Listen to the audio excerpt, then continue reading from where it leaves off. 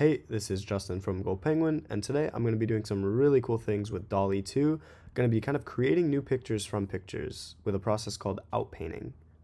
Outpainting basically takes an image that you have. Let's say we're going to take this car, this house, and it's going to let you add frames to it. Kind of like you're filling in a puzzle is the way that I kind of describe it, with whatever you want to do. And DALL-E's going to kind of fill in the rest of it. You just kind of decide what you want it to look like.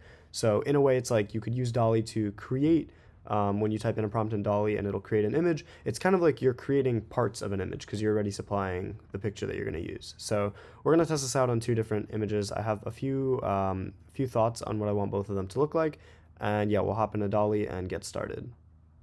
So when you upload an image into DALL-E, you're going to select it. You're still going to have to crop it. So crop it wherever you want, and we're going to hit Edit Image.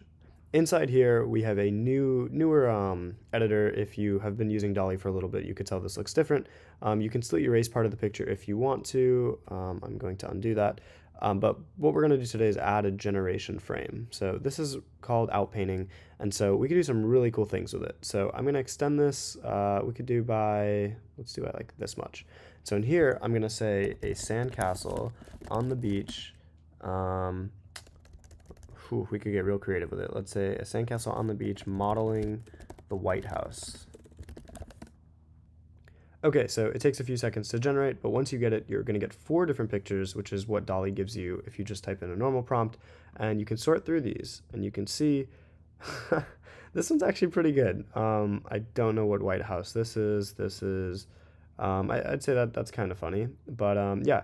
So we're gonna go ahead and we'll accept this one. And so now once you're done with that, we can zoom out, and you can see the picture is now completely different, or not completely different, completely like resized. So now we could go down, we can go up, we could really do whatever we want. So this picture, I don't really know what else we can add into this frame, but I'm gonna add something. Let's kind of do something up here. So this one, we can say something like a rocket getting launched across the sky. Let's see, into space, I guess. I have noticed that when you type in something and you don't have it clip to the picture before, even if it's a few pixels, it just creates the new picture like you were to type it into DALL-E. So I'm going to redo this and move the frame a little bit lower. And there you have it. Just like this, you can see it is, well, that looks like more of a missile as opposed to a rocket, but there you go.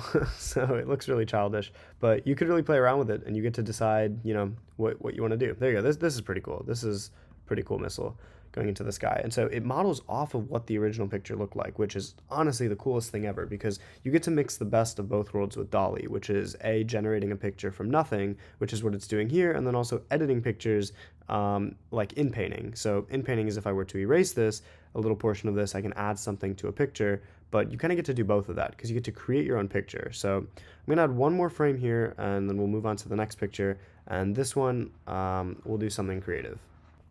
Boom, just like that, a ladder coming down from heaven made out of sparkling material. So yeah, it's kind of up to DALL-E's interpretation of what we want it to look like, but I think this is pretty cool. I'd say this is a pretty good thing to make. So I'm going to accept this. Just note that when you are using this, each generation takes a prompt away from your credits, or takes a credit away. So if you are trying to make a big picture, it's still going to cost you like it would be to generate individual pictures. But I still think it's a pretty good deal because now you get to create things directly on top of your pictures. But yeah, so once this picture is done, you can go ahead and save it. And just like that, we have our original picture right here. The created picture here, which still looks extremely well designed.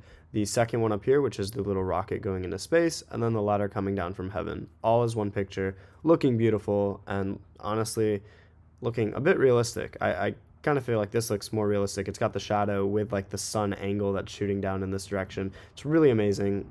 But yeah, let's move on to another picture.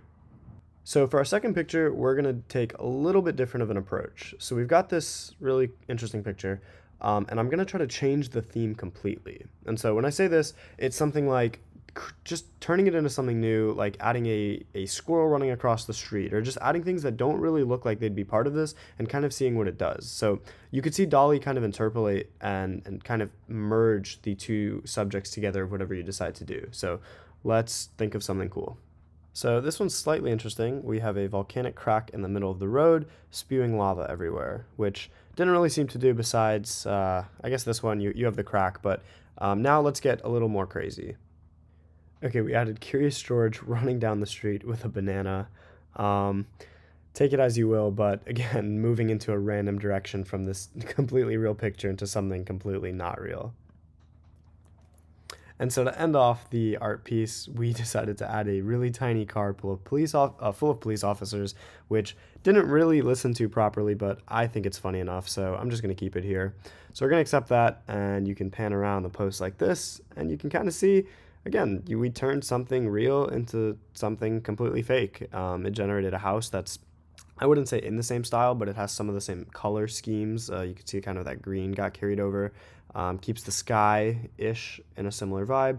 Takes the trees here and keeps that same kind of feeling to go with it. But again, you can really take this wherever you want. So Outpainting is really amazing. I'm going to link an article in the description with a lot more examples and things that you can do with it. But thanks for watching, and be sure to check this new feature out in DALL-E.